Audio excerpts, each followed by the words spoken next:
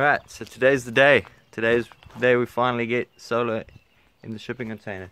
I've built a frame for the panels, and today we're going to chuck it up on the top there, put the panels up, and then do a little temporary wiring through into the shipping container. I'll show you around that in a sec.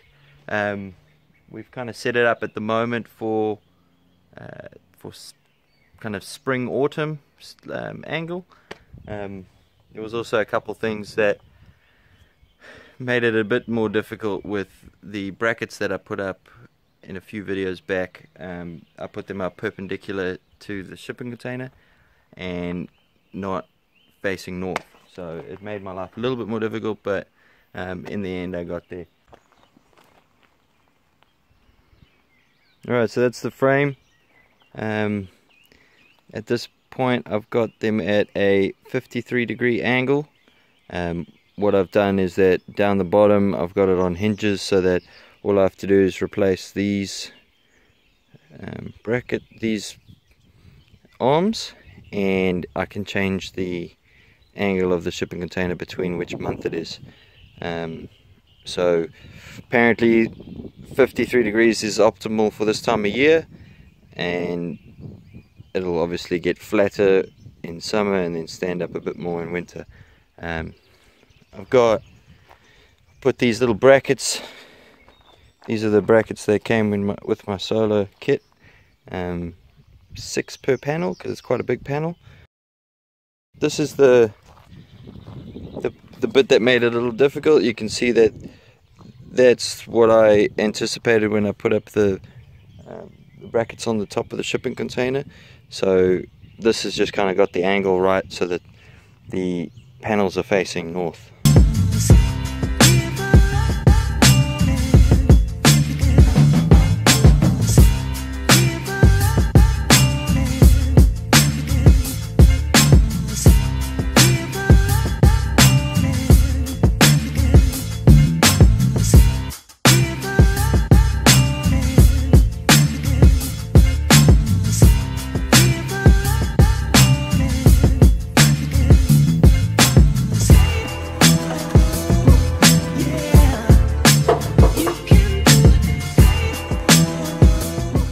Right, so off camera I gave my little solar thing of paint and brought it down here.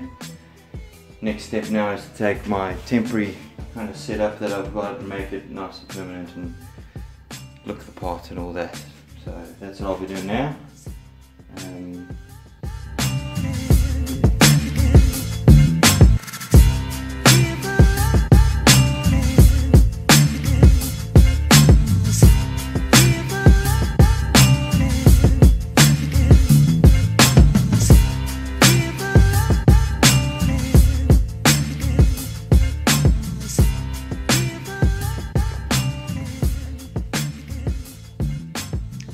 So that's it, nice and clean, everything's tucked away behind.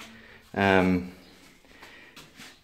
can see the cables all go into the back.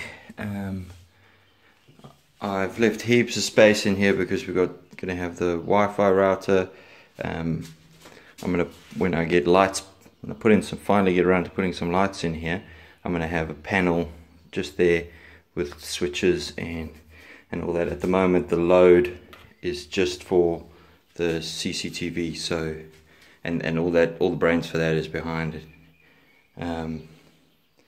Yeah, this little area here underneath has the batteries.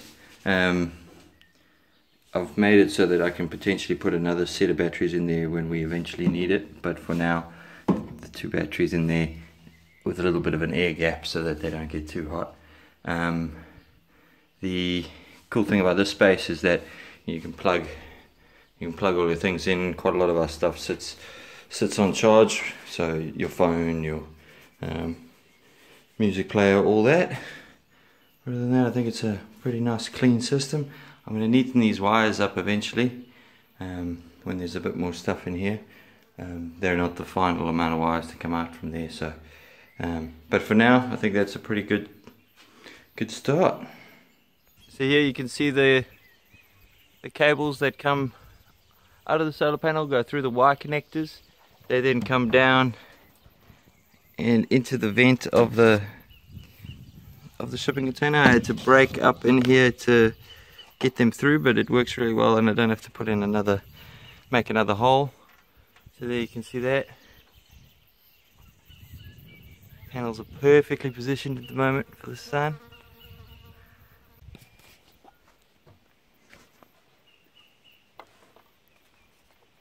Right, so that's it. Panels are up. My solar wall is all plugged in and going. There's still a little bit that I still want to do. I'm not 100% sure yet on what it is exactly that's still going to go in there. So I'm going to hold off a little bit on putting in all those panels and all that I discussed.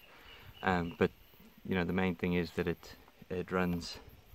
The panels charge and the batteries run and the inverters run, so everything's going pretty well. Yeah, I guess a few things that I've had to go through in this process. I guess the first was, and I went over this in quite a lot of detail in my unboxing video of the whole kit, and that's how much you actually need.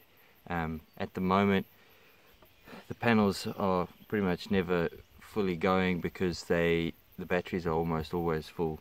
I'm only using about 3 amps, so that, yeah, it's not even vaguely scratching the surface of what my batteries can cope with. So another thing that I really had to figure out with building this setup is the angle and position of the solar panels.